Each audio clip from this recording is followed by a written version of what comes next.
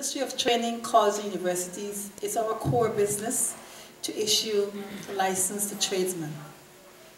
One of the things we look for, it doesn't matter where you achieve your skills, any place in the world you achieve your skills, we take that, we acknowledge those letters, and we process them for you to have your certificate of qualification.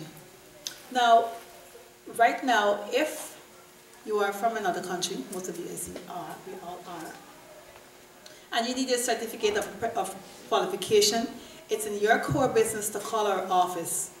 And I'll give you the hotline number, if you like that. It's 416-326-5656. That's our hotline number. And you can call the hotline, and you can give them a brief synopsis of what trade you are interested in. Now, the trades, we have different skill sets for trades. I was talking to someone earlier, and they were talking about electricians. I mean, electricians, we have 3 branches of electricians.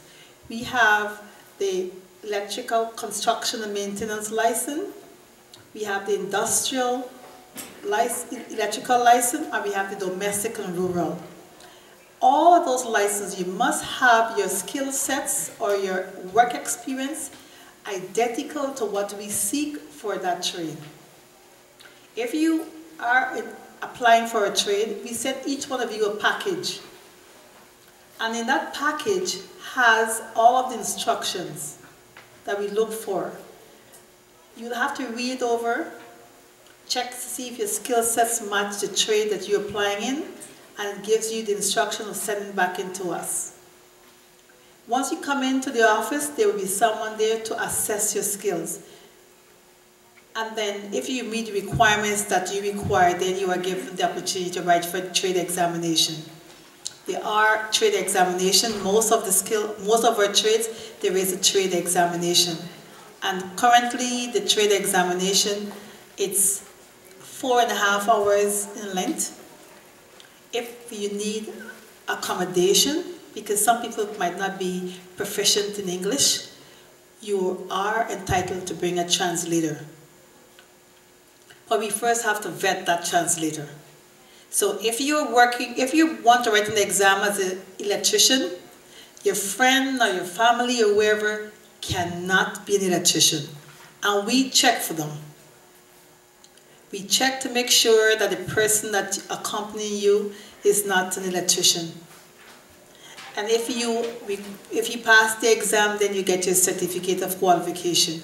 If you fail, then we give you alternative on how to achieve your certificate of qualification.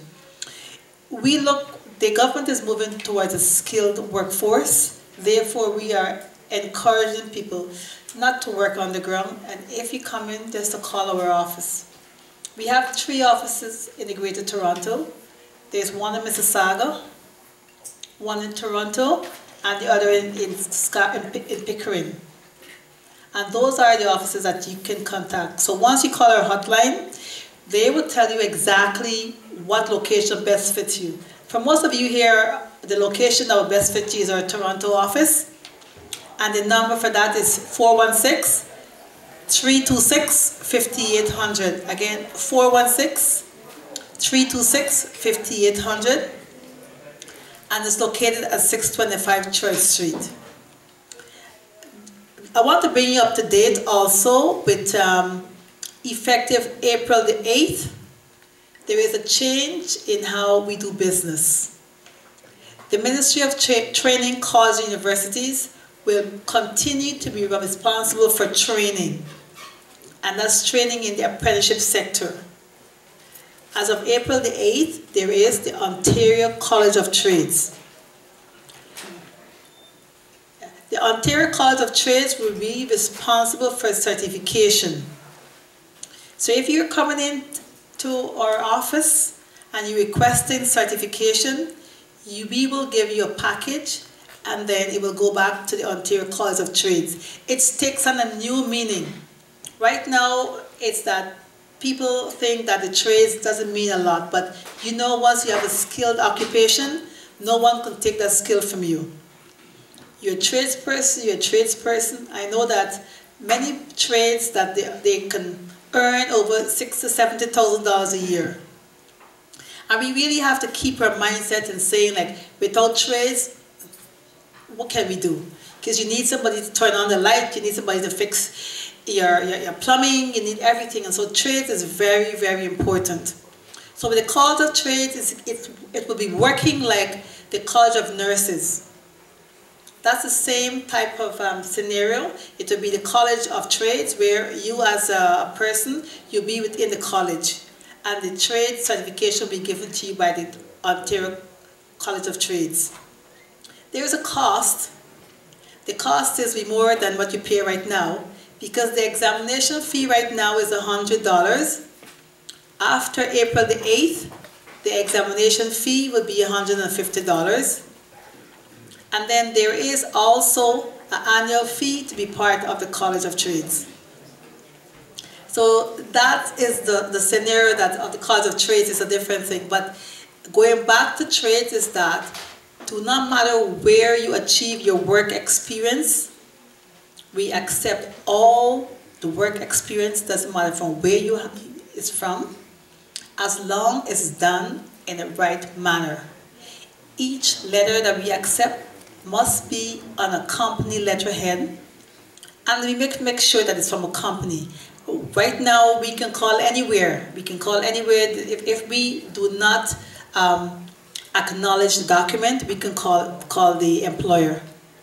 Asia, anywhere in the world, we call the employer to verify, because we know that people have come in to write the exam and they come with fake documents. And as from April the 8th, that's a charge. You will be charged for fake documents. Also, examination, we are encouraging people who are writing the examination to come in with a clean slate.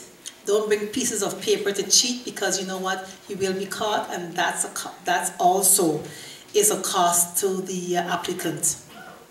So there are pre-certificate courses. So once your document is assessed, and if you ask for a pre-certificate program, we will give you that information where you can get your pre-certificate course. I know that from my vision right now, I think most of the people here are tradesmen.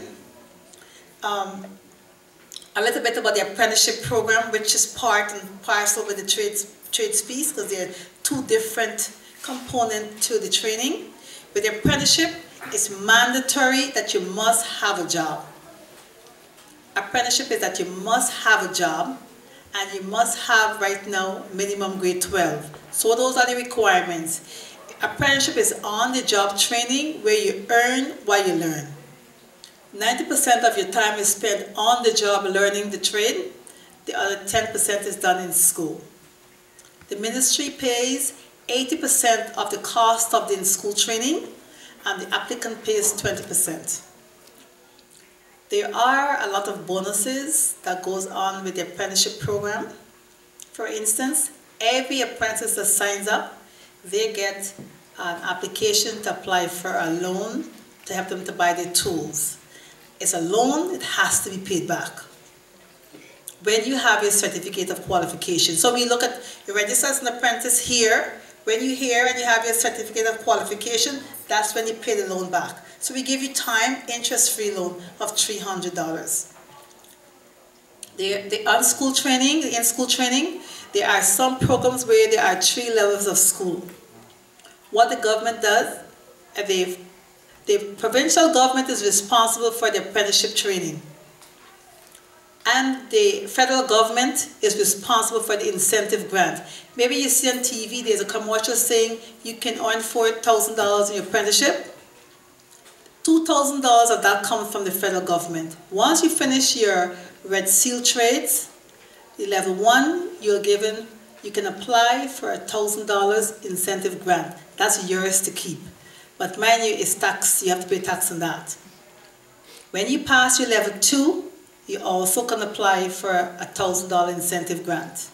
And when you finish your training, your apprenticeship training, and you pass your exam for certificate of qualification, you're given a $2,000 bonus. So that's where your $4,000 come in.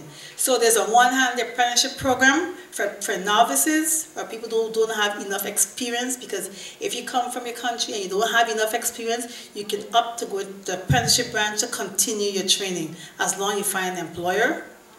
But if you're a certificate of qualification applicant, there is no bonus for you. All right, so that's how it works.